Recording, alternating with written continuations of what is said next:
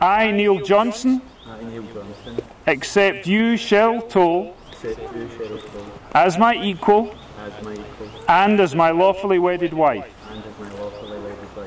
I join my life with yours today,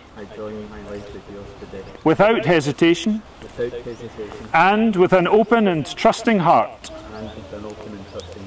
Whatever we may encounter, let us encounter it together. Take this ring, and with it my commitment, to be the best husband I can be. And Cheryl, if you would please take Neil's ring and repeat after me as you put it on his finger. I, Cheryl Toll, accept you, Neil Johnson, as my equal and as my lawfully wedded husband. I join my life with yours today,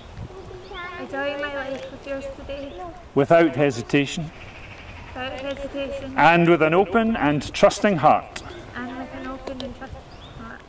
Whatever we may encounter, let us encounter it together. Take this ring, and with it my commitment, to be the best wife I can be. Well done. We've now heard Neil and Cheryl accept each other as husband and wife, and we've seen them exchange their wedding rings.